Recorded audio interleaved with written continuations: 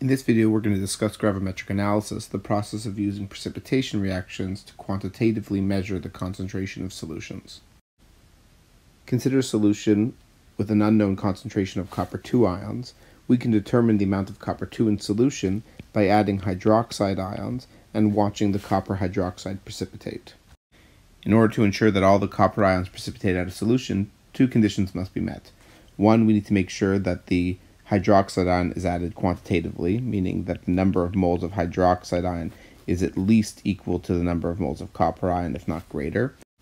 And two, that the KSP for the formation of the product is very, very small, meaning that the K for the reaction is written above is very, very large. In this case, the KSP is 10 to the minus 20, which means that the formation of copper hydroxide will have a K of 10 to the positive 20, and we can expect that all of the copper ions will precipitate.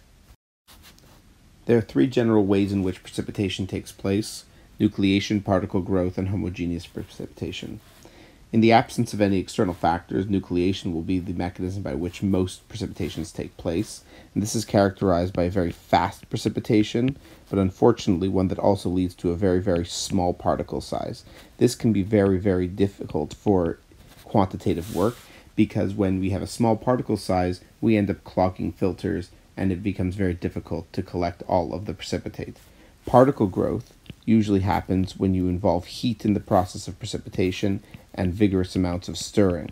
This will lead, instead of nucleation, which will happen very quickly in small particles, this will lead to larger crystals and particles that will have a larger size, and this will be very useful for collecting our precipitate.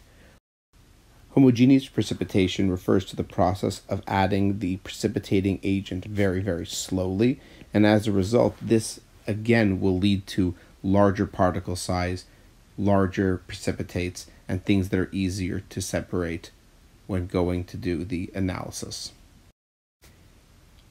Ideally, we would use particle growth and or homogeneous precipitation to make precipitates that will be analyzed for gravimetric analyses. Thanks for watching our video. We hope you found it helpful. For other chemistry videos, please log on to our website or our Facebook group. Links are in the description.